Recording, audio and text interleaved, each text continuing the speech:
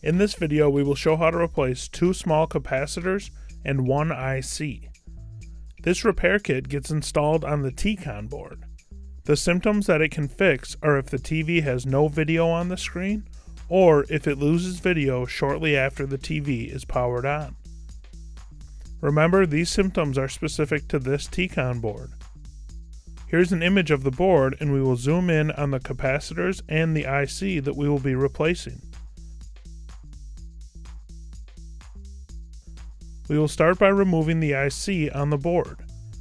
As you can see below the board, I am using a preheater to warm up the components.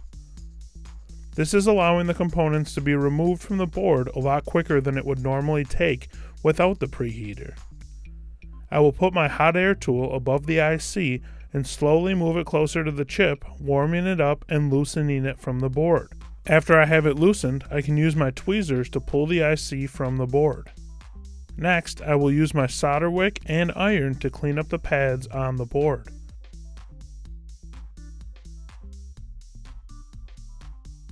Then, I will move over to the 2 capacitors we are replacing.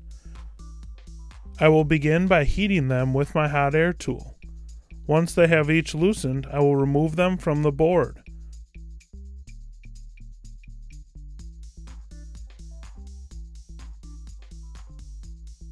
After I have removed the excess solder, I will use my brush and some isopropyl alcohol to clean up the pads further. Next, I will put some solder paste on the pad for the IC.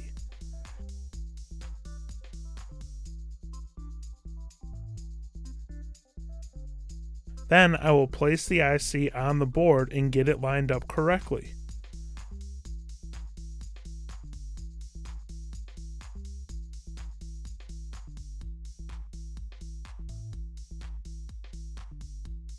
After I have it lined up, I will use my hot air tool to warm up the IC so the pad on the bottom of the IC can adhere to the pad on the board.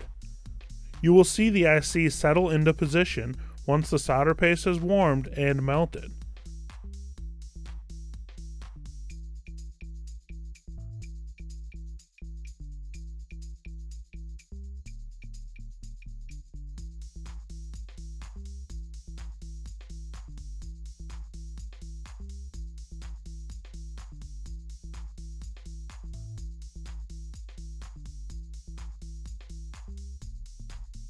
We will still need to solder the 4 sides of the IC, but first I am going to replace the capacitors.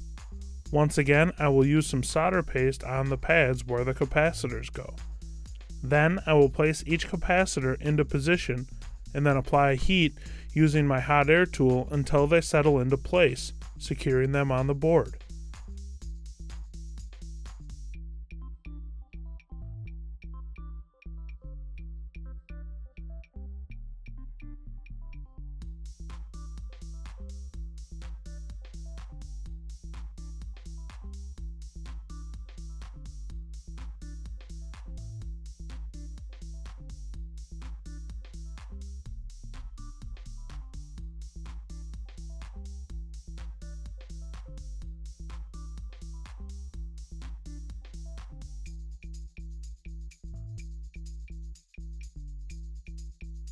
Now I will go back to the IC and solder the 4 sides to fully connect the IC to the board.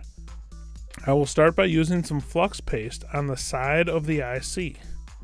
Then, using my hoof tip on my soldering iron, I will put some solder onto the tip and then run the tip along the pads to solder the IC to the board. You may need to run your iron over it multiple times to get everything soldered completely.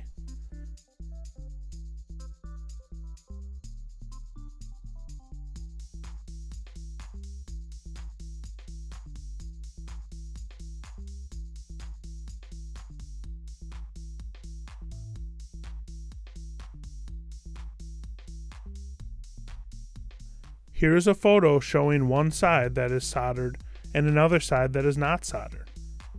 As you can see, we do not have any solder bridges between each solder point. Here we are soldering the 2 other sides of the IC using the same process.